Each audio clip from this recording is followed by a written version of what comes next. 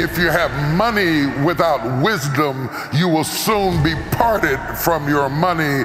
The best things in life take time, takes relationships. You've got the money, but because it was given to you quickly, you didn't build the infrastructure to sustain it. You don't have the relationships to sustain it. You don't have the information to sustain it. And most people who hit the lottery, 70 to 80% of them go broke within 5 years. You're being stabbed by suppose. You lay in the bed wrestling with ghosts of what ifs and maybes and suppose and I think and I heard and I felt, and you wake up tired in the morning because you might have slept but you didn't rest, because all in your sleep you've been fighting. The best things in life take time. There are things that you learn from struggling. There are things that you learn from tests and trials and trial and error. And it's amazing to me that every so often, no matter who you are, or where you live, or how much faith you have, or what you drive, trouble comes right to your house. It meets you at the door. It challenges you in ways that you cannot always control or correct, and you have to endure. Endurance is a part of crushing.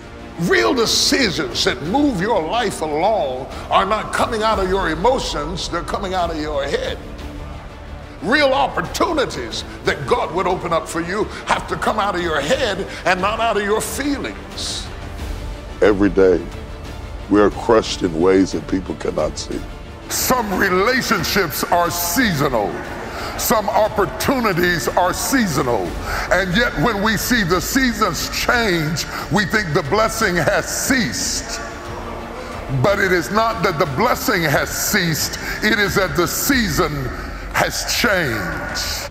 As we endure the pain and go through the agony like being misunderstood, agony of not feeling loved, agony of being underemployed or unemployed, agony of losing a job or a spouse or a loved one. I mean real agony. I'm not talking about you lost your parking space. I'm talking about real agony that tries your soul, that pushes you to the breaking point, that you feel like you're gonna bleed through your skin.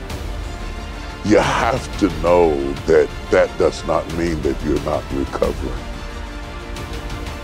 That recovery hurts too.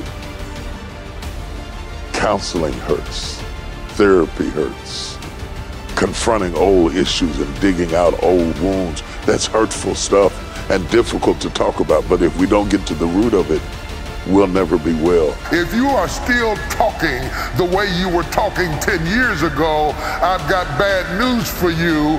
You have a deformity, a spiritual dysfunction that keeps your thoughts in one dimension.